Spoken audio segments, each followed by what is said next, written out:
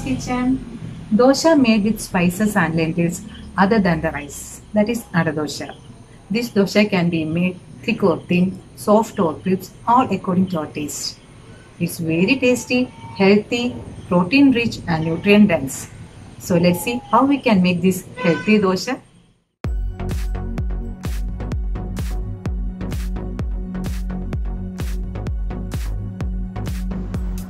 ഹെൽത്തിയും ടേസ്റ്റിയുമായിട്ടുള്ള protein rich അടൈ dosa എങ്ങനെ തയ്യാറാക്കാമെന്ന് നമുക്ക് പെട്ടെന്ന് തന്നെ നോക്കാം.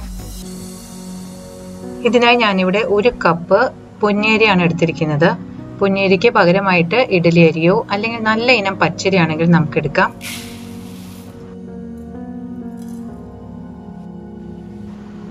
അടുത്തതായി ഞാനിവിടെ എടുക്കുന്നത് അതേ കപ്പിൽ തന്നെ 1/2 കപ്പ് അളവിൽ തുവരപ്പരിപ്പ്, അതായത് സാമ്പാർ പരിപ്പ്. തുവരപ്പരിപ്പ് ഈ ദോശയ്ക്ക് കൂടുതൽ രുചി നൽകും, അതുകൊണ്ടാണ് ഞാനിവിടെ 1/2 കപ്പ് എടുത്തിരിക്കുന്നത്. ഇനി അടുത്തതായി ഞാനിവിടെ ചേർക്കാൻ പോകുന്നത് കടലപ്പരിപ്പാണ്. അത് അതേ കപ്പിൽ തന്നെ 1/4 കപ്പ് അളവിലാണ് ഞാൻ കടലപ്പരിപ്പ് ചേർക്കുന്നത്. ഇനി അടുത്തതായി ഞാനിവിടെ ചേർക്കാൻ പോകുന്നത് ചെറുപയർ പരിപ്പാണ്. ഇത് സാധാരണ സദ്യക്കൊക്കെ നമ്മൾ കാണാറുള്ള പരിപ്പ് കറിക്ക് ചേർക്കുന്ന ചെറുപയർ പരിപ്പ്. ഇത് 1/4 കപ്പ് അളവിലാണ് ഞാനിവിടെ ചേർക്കുന്നത്. ഇനി അടുത്തതായി ഞാനിവിടെ ചേർക്കാൻ പോകുന്നത് ഉഴുന്നുപരിപ്പാണ്. ഇതേപോലെയുള്ള മുഴുവനായിട്ടുള്ള ഉഴുന്നോ അല്ലെങ്കിൽ സ്പ്ലിറ്റ് ആയിട്ടുള്ള ഉഴുന്നുപരിപ്പാണെങ്കിൽ നമുക്ക് ചേർക്കാം. ഉഴുന്നുപരിപ്പ് ഞാൻ 1/4 കപ്പ് അളവ് തന്നെയാണ് ചേർക്കുന്നത്. ഇനി നമുക്ക് ഈ അരിയും പരിപ്പും എല്ലാം നന്നായി കഴുകിയെടുത്തതിന് ശേഷം ആവശ്യത്തിന് വെള്ളം ഒഴിച്ചിട്ട് ഏകദേശം 3 മുതൽ 4 മണിക്കൂർ നേരം വരെയെങ്കിലും ഇത് അരയ്ക്കാൻ പാകത്തിന് കുതിർത്തെടുക്കണം. ഈ അരിയും പരിപ്പിനോടും ഒപ്പം തന്നെ നമുക്ക് വേറെ കുറച്ച് ഇൻഗ്രീഡിയൻസ് കൂടെ ചേർക്കാനുണ്ട്. അതായത് 6-7 വറ്റൽമുളക്, 1 ടീസ്പൂൺ കുരുമുളക്, 1 ടീസ്പൂൺ ജീരകം, 1 ടീസ്പൂൺ ഉലുവ. ഇതും നമുക്ക് ഈ അരിയിലേക്കോ അല്ലെങ്കിൽ പരിപ്പിലേക്കോ ഇട്ട് കൊടുക്കാം. കഴുകിയെടുത്ത കുറച്ച് കരിവേപ്പില കൂടെ ഇതിലേക്ക് ചേർത്തതിന് ശേഷം നമുക്ക് ഈ അരിയും പരിപ്പും അടച്ച് മാറ്റിവെക്കാം. ഇവിടെ ഇപ്പോൾ 4 മണിക്കൂർ കഴിഞ്ഞു. നമുക്ക് ഈ അരിയും പരിപ്പും എല്ലാം കുറേശ്ശെ വെള്ളം ഒഴിച്ച് ദോശയ്ക്ക് അരയ്ക്കുന്നത് പോലെ അരച്ചെടുക്കാം.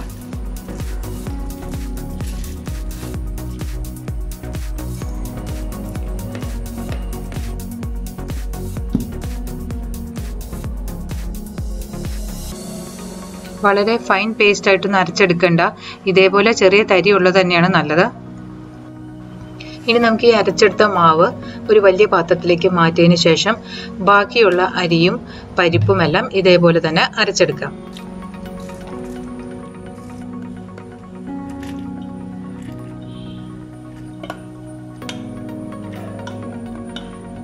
ഇനി നമുക്ക് ഈ അരച്ചെടുത്ത അരിയും പരിപ്പും എല്ലാം ഒരു പാത്രത്തിലേക്ക് ഒഴിച്ചിട്ട് ഇത് നന്നായി മിക്സ് ചെയ്തെടുക്കണം.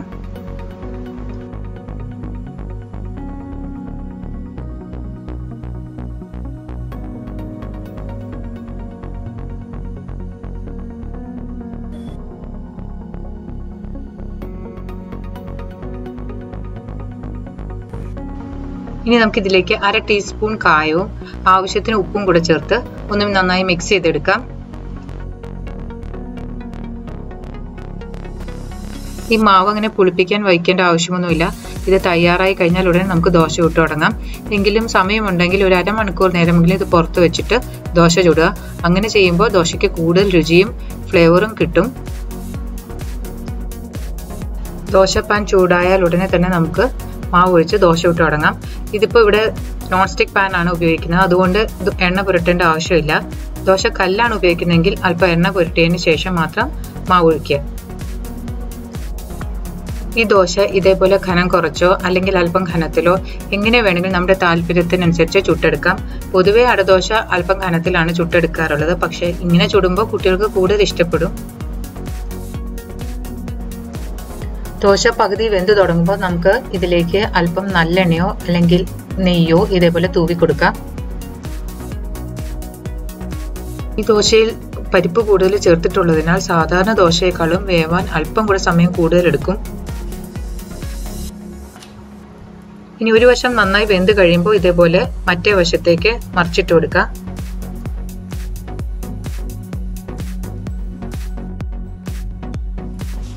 രണ്ടു വശവും നന്നായി വെന്ത് ഇതേപോലെ ക്രിസ്പി ആയി കഴിയുമ്പോൾ നമുക്ക് ഈ ദോശ ഒരു പ്ലേറ്റിലേക്ക് മാറ്റാം.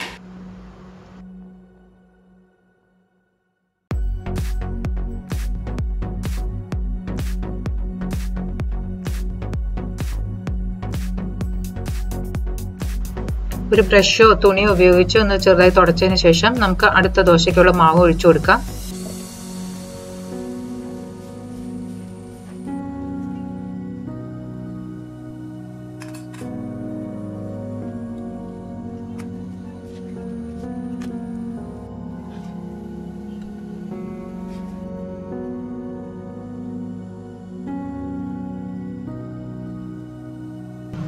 ഇനി നമുക്ക് ഈ ദോശയ്ക്ക് പറ്റിയ ഒരു സൂപ്പർ കോമ്പിനേഷൻ വളരെ എളുപ്പത്തിൽ തയ്യാറാക്കാവുന്ന ഒരു സിമ്പിൾ ചട്നി തയ്യാറാക്കാം. ഇതിനായി ഞാൻ മിക്സിയുടെ ചെറിയ ജാറിലേക്ക് 2 ചെറിയുള്ളി, കുറച്ച് കറിവേപ്പില, 2 പച്ചമുളക്, 2 ചെറിയ കഷ്ണം ഇഞ്ചി, ഒരു തേങ്ങയുടെ പകുതി മുറി തിരുമിയതും കൂടെ ചേർത്തിട്ട് ഒട്ടും വെള്ളം ചേർക്കാതെ അരച്ചെടുക്കാം. അരയ്ക്കുന്നതിന് മുമ്പ് ആവശ്യത്തിന് ഉപ്പും കൂടെ ചേർക്കുക.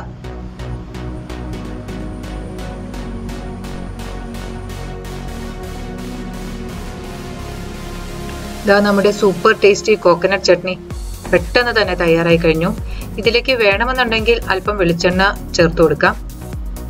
ചേർത്തില്ലെങ്കിൽ തന്നെയും ഇത് നല്ല രുചിയുള്ളതാണ്. അങ്ങനെ ടേസ്റ്റിയും വളരെ ഹെൽത്തിയുമായിട്ടുള്ള അടദോശയും അതിന് പറ്റിയ കോക്കനട്ട് ചട്നിയും തയ്യാറാക്കിയത് എല്ലാവരും കണ്ടല്ലോ. ഇത് കുട്ടികൾക്കും മുതിർന്നവർക്കും എല്ലാം വളരെയധികം ഇഷ്ടപ്പെടും. ഇതെല്ലാവരും ട്രൈ ചെയ്ത് നോക്കുക. ഈ വീഡിയോ ഇഷ്ടമായെങ്കിൽ ലൈക്കും കമന്റും ചെയ്യുക. താല്പര്യമെങ്കിൽ മറ്റുള്ളവർക്ക് ഷെയർ ചെയ്ത് കൊടുക്കുക. ഇതുവരെ സബ്സ്ക്രൈബ് ചെയ്യാത്തവർ പ്ലീസ് സബ്സ്ക്രൈബ് മൈ ചാനൽ.